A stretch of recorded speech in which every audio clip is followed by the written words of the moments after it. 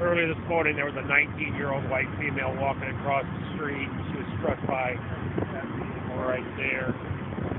It's still under investigation as of right now. We have a crash team out here who does a thorough investigation on the whole incident. We'll have the results probably within a week.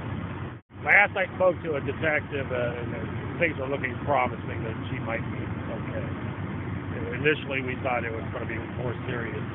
But as far as I know right now, things are looking up for her, and we're all praying and hoping that she'll be well.